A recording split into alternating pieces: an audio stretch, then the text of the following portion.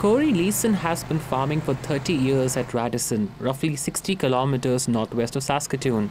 Leeson says prices for seeds, herbicides, fertilizers and fuel have significantly increased. For his nitrogen fertilizer, he paid $400 a ton last year. This year we paid $800 a ton, and currently it's sitting at around $1,200 or so. So that's the sort of, a threefold increase from what we grew last year's crop with. So it's a very significant increase. Leeson's fuel costs have also doubled. He says seed prices have increased too. It is likely around double or so what it was the year before as well. So seed is also an issue. I think there is some supply issues around seed, and particularly barley seed, because the last season was so dry.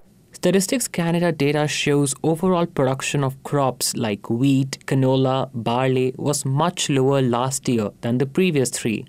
But there are also other problems, according to the Agricultural Producers Association of Saskatchewan.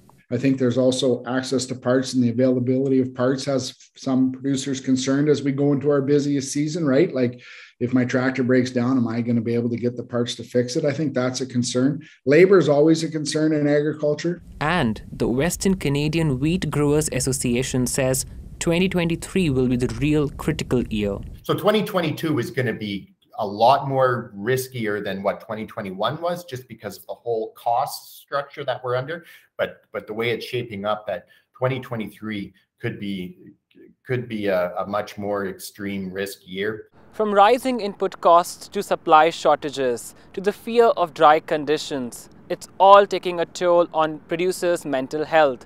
But advocates say they're not alone. Really working to encourage those conversations for farmers to reach out and talk about, what keeps them up at night. And I know many the prices are keeping them up at night.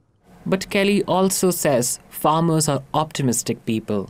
And despite this growing season being a cause for concern, many are still filled with hope.